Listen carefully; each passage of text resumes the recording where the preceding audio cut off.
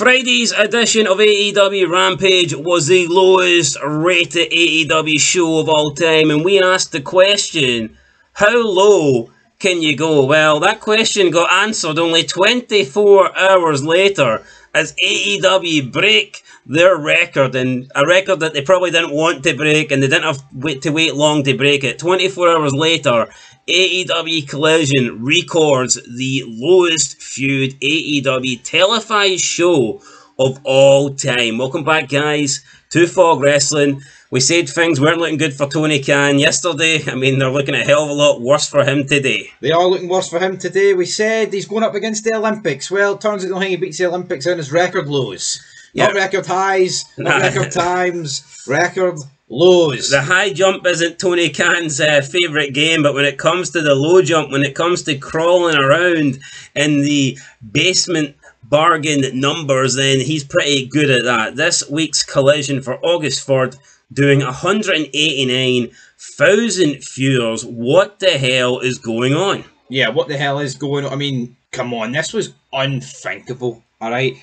Because I looked at Rampage, obviously it's the worst show, obviously it gets worse ratings, right? Yes, this was going up against SummerSlam, this was going up, but it was actually a special time slot, by the way, to facilitate SummerSlam. Yeah, they moved it to try and, stop the damage, try and prevent the damage that SummerSlam was going to do. What would it have been if they put it on during SummerSlam? Yeah, if this went head-to-head with SummerSlam, what would it have done? I do not know, but 189,000 viewers, that is absolutely abysmal. It is down 51% from last week. Have we ever seen a wrestling show lose more than half the audience? Because this is the first time I can ever recall it. Losing more than half, 51%. Last week was 382,000. This week, 189,000. I've never seen a wrestling show lose more than half its audience. Without a drastic channel change, no, we've never seen it. I think this is one of a kind. I mean, obviously, I think in the early days of Fox, they went to Fox Sports 1 and they literally lost about 3 million viewers. But yeah, that's different. That is a channel change. This is just simply a disaster.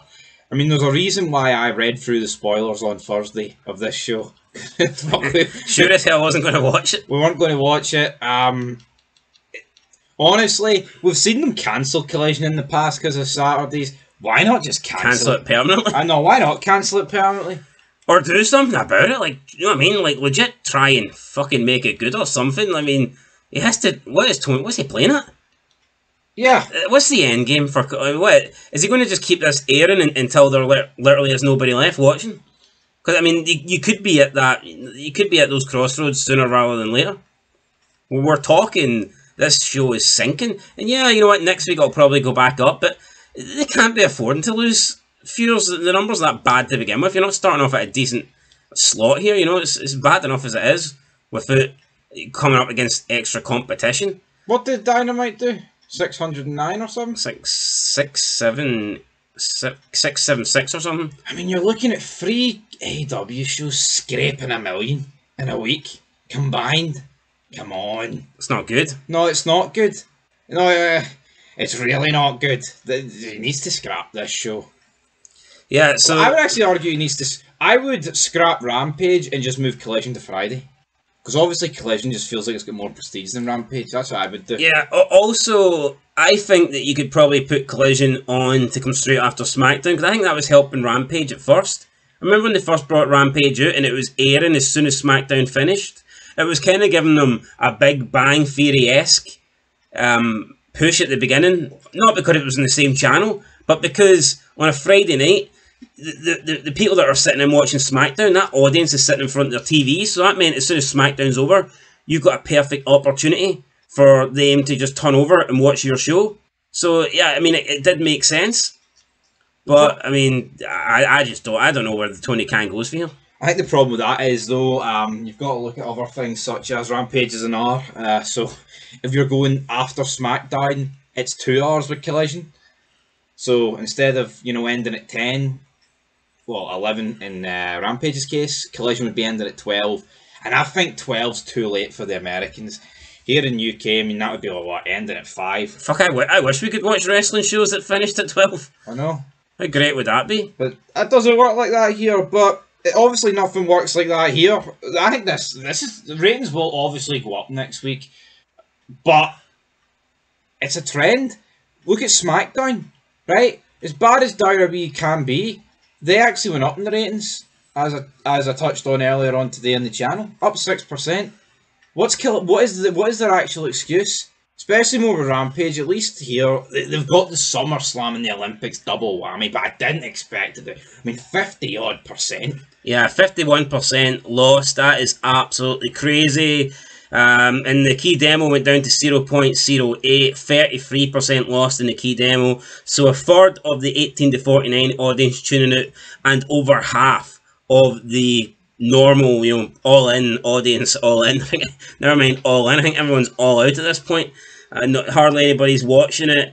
And you look at the clips, just nothing spectacular. The patriarchy, AEW World Trio Champs confronted Big Bang Theory.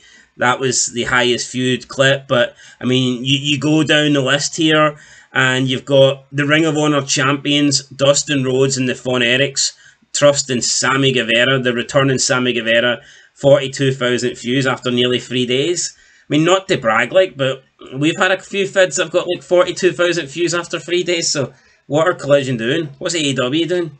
I said this, right? What is the hype with the Von Erichs? If the family was that good, they wouldn't be 8th on Collision. Yep. Show that did 189,000 People views. were saying that the hologram was drawn. Hologram made his debut. This week, after 3 days, he's got 45,000 views, taking on the legendary Mystico. Look at that. How can you take on a legend and then get 45,000 views? See the fact he's got 45,000 views. Well, he teamed up with Mystico, but the fact they've got 45... I mean, look at that. It's Hologram, who's apparently the new biggest draw, teaming up with the legendary Mystico to take on premier athletes. There's nothing premier about them, and there's certainly nothing legendary about Mystico. 45,000 views tells you all you need to know. The Protostar versus the Machine. What's a Protostar? Heard of the prototype, but Protostar? Anyway, guys, AEW in the mud. I've been saying this for a while, but I mean, it is true. Tony Khan, he needs to sign Shane McMahon. Show him the money. Here comes the money. Here comes Shane, and with that, you'll probably get a little boost in the Shane ratings. McMahon jumps off 40-foot buildings on each show. What are they doing? What are they doing? But yeah, guys, worst ever viewership for any show in AEW history. Things are not looking good. We'll catch you in the next one. Leave a like. Till next time, though. Peace.